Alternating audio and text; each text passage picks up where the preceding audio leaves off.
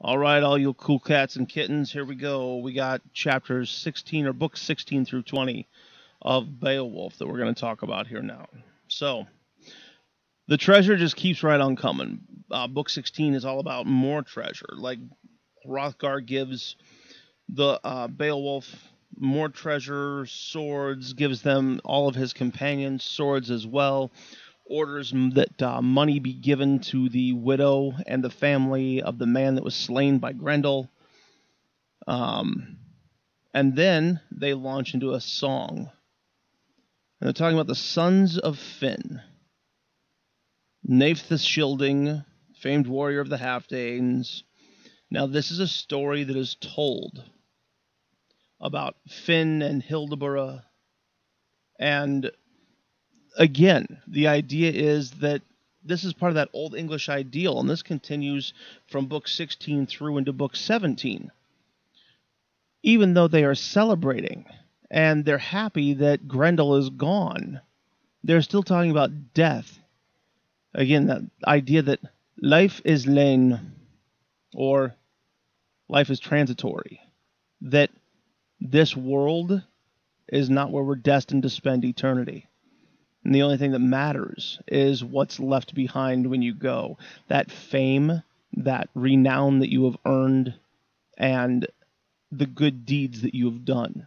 That's all that matters. So that goes from book 16 through into book 17. And then about halfway through book 17, things stop. The gleeman is done singing, and then everybody starts partying and drinking and eating again. And then Walktheo, the queen, comes down. And she has a cup.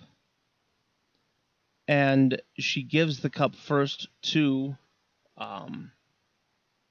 Hrothgar and says, "Take this cup, my liege lord, giver of treasure. Be thou of glad heart, generous friend of men, and speak to the Geats with words of kindness. So should one do. Be gracious towards the Geats, mindful of gifts now that thou hast peace near and far." So she gives the cup to him, and then she turns to Beowulf. And Beowulf is sitting there next to Hrothgar and their two sons. And she gives the cup to Hrothgar. And then she gives him, again, more treasure. 2 arm jewels, a coat of mail, rings, the fairest of collars I ever heard tell of on earth.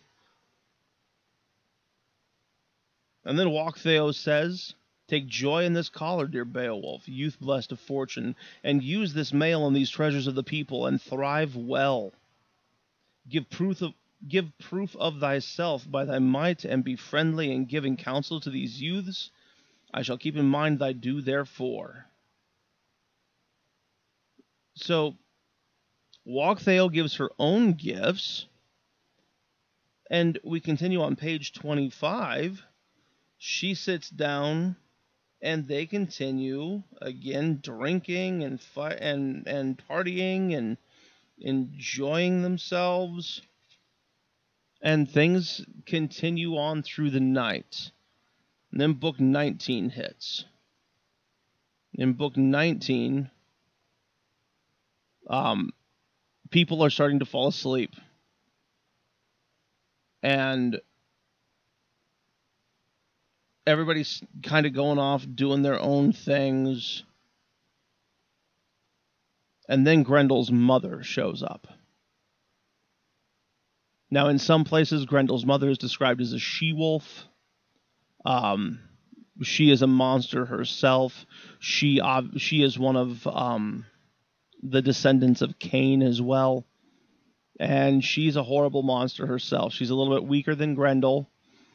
Because she is a woman. Again, a little closet sexism here, no big deal. But she comes in, she kills a man, and then that wakes everybody up, and they take their shields and their swords. Hrothgar's not there. Beowulf's not there. Page 27, it says, For before then, after the treasure giving, another resting place had been fixed upon for the mighty Gaiat. So these warring men are left by themselves to try to fight off Grendel's mother. And it doesn't work out very well. Hrothgar, sorry, totally drew a blank there for a second. Hrothgar shows up, and he's sad to find out that his friend Aesir is dead. And then the sun rises, and Beowulf and his men come striding in. They're like, hey, what's going on? Why is everybody so sad? They had no idea anything even happened. And that's where Book 19 ends. Book 20 then starts off with Hrothgar saying to Beowulf, we've got another problem. Like, I don't know where she went. They killed my friend Aesir. She hath avenged thine onslaught that thou didst kill Grendel yesternight in pitiless wise by the close grip. So he once again turns to Beowulf.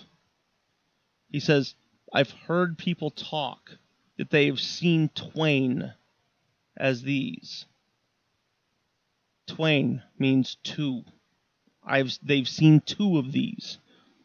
The first they call Grendel. The second is a female form. And he has an idea, because of the people that he's talked to, of where these monsters had lived.